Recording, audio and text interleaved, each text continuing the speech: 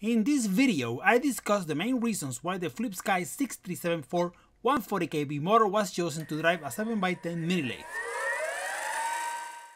First, the stock brushed DC motor has an 8mm shaft. It became desirable to find a motor with the same shaft diameter to avoid adding components such as couplers and shaft extenders. Some motors with an 8mm shaft have a surface in which a set screw rests. However, the 7x10 mini lathe brushed DC motor uses a 3mm key to fixate driving pulley. Lastly, a motor with Hall sensors was preferred over a motor with no sensors. Since the lathe is a tool which may need to start under load, Hall sensors become important.